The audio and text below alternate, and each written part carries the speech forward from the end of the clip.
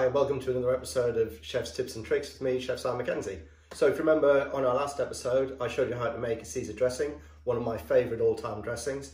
So today we're going to take to the next step and make the Caesar salad. So we've got the Caesar dressing that we made earlier, a baby gem lettuce. You can use romaine as well, which is the classic salad leaf to use. We've got some homemade sourdough, some unsalted butter. You need to use unsalted. If you use salted butter, you'll get little black bits when you cook your croutons, because that's the salt burning the butter. Some grated parmesan, some fresh thyme, and 3 cloves of garlic in there. So first stage is we're going to make our croutons. So take my sourdough and I want to cut it into cubes around 1 centimetre square. Don't have to be exact. I think they look quite good when they're a little bit rustic, you know. All the way through, and I'm going to do that with my second side. So again, cubes 1 centimetre thick, all the way through. Turn my pan on, and I'm going to get this on a medium heat to start melting the butter. That's my croutons now. You can hear them really crunchy, smell really nice intense garlic flavour. And take a draining tray with a clean cloth, spoon, I'm going to take them out. Leave them on there just to drain.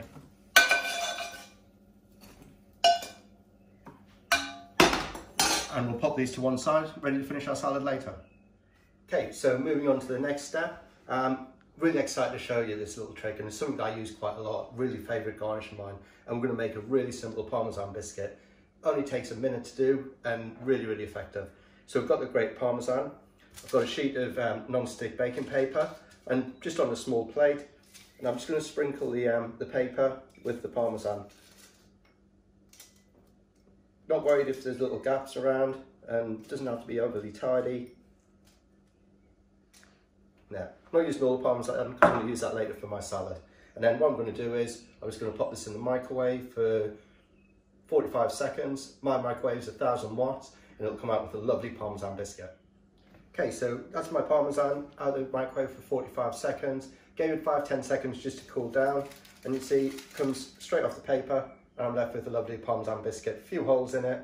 And what I'm going to do is leave that on the paper, on the plate, and pop that over alongside my croutons, ready to finish my salad off later. Okay, next step is to prepare my salad. So I've got my baby jam. What I'm going to do is take the bottom off and start unwinding my leaves. When you get to the stage where they're stuck again, take the next bit of the bottom off and just keep unwinding all the way down till you get to the very heart. And then all I'm going to do with this, I'm just going to cut it 1 centimetre thick, and the very root, get rid of that.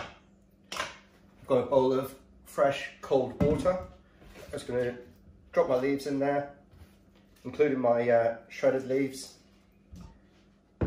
Just going to mix them around, just to make sure that they're nice and clean.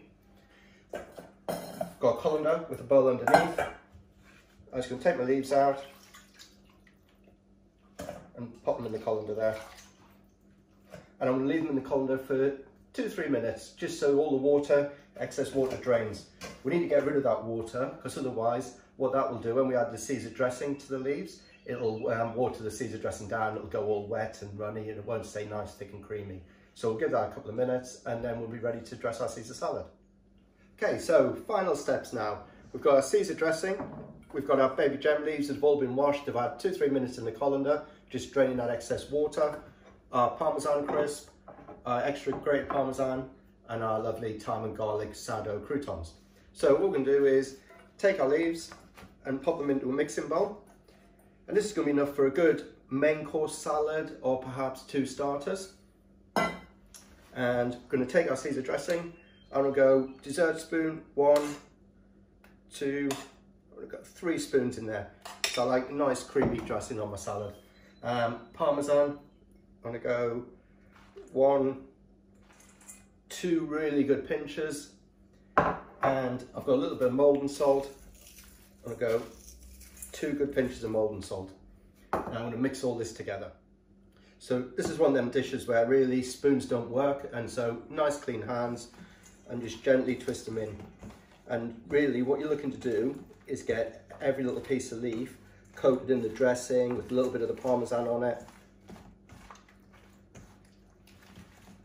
And you can see every leaf is dressed, lots of dressing on it, all nice and clean. Okay, so our salad's all mixed up now. I'm going to find a little leaf, just snap a little piece off.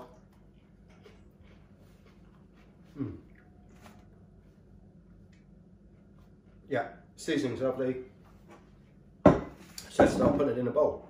So, nice bowl. I've chosen a nice brown bowl, so really set the colours of the salad up. And what I'm going to do is find my nice big leaves and just pop them around the outside. And give a little press down the stalks in the middle.